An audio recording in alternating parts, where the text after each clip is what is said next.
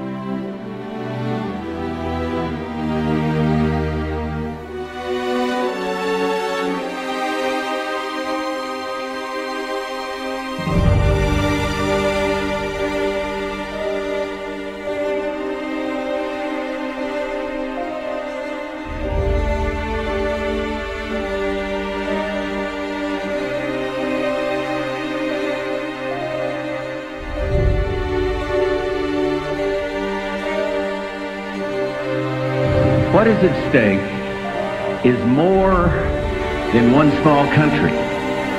It is a big idea, a new world order.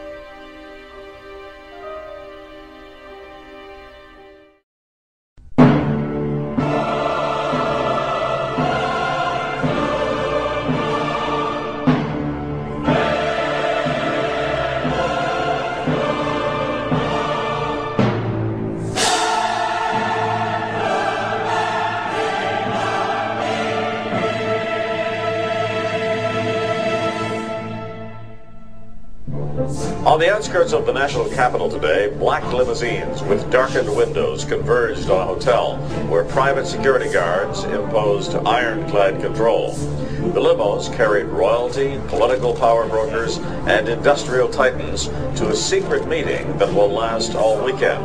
It's known as the Bilderberg Group. Could their objective be world domination?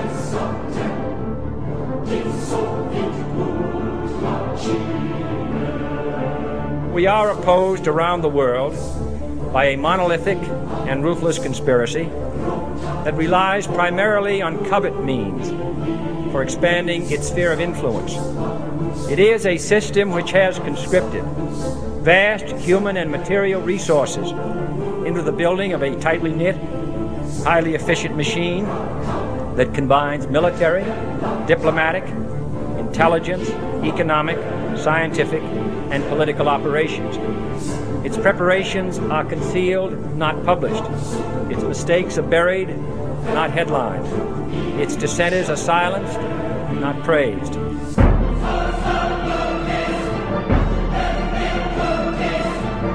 Out of these troubled times, our fifth objective, a new world order, can emerge, a new era.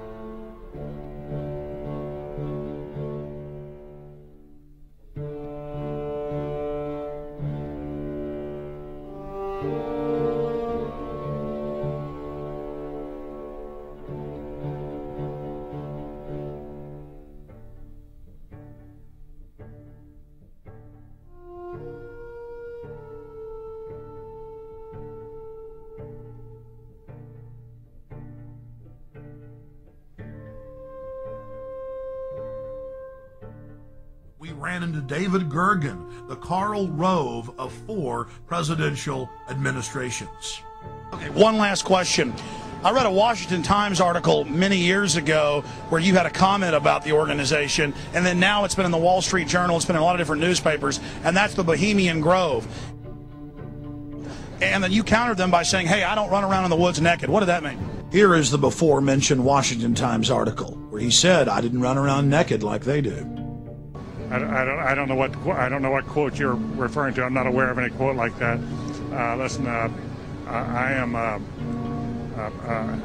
happy member of the Bohemian Grove. I like the folks who come there, and it's really inappropriate for me to talk about the group beyond that. Thank you. Have you been there for the ceremony with the cremation of care? Frankly, I don't think that's something I need to talk to you about. Really? That's right. Well, I'm Alex Jones, and I snuck in there in 2000. I'm the guy that blew it wide open and got the video. It's been on national TV. Well, I disrespect you for that. You do? I do. But it's a lot of big public officials going in there. Don't we deserve to know? I don't know anything about you, and I don't know anything about your film. But if you go in there with an understanding, you violated that understanding by releasing that film, and I don't respect you for that.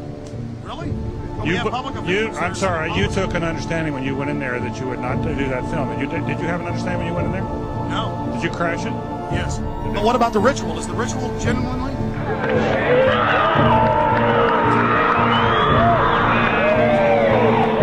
Thank you, and goodbye. Just leave your damn business. Oh.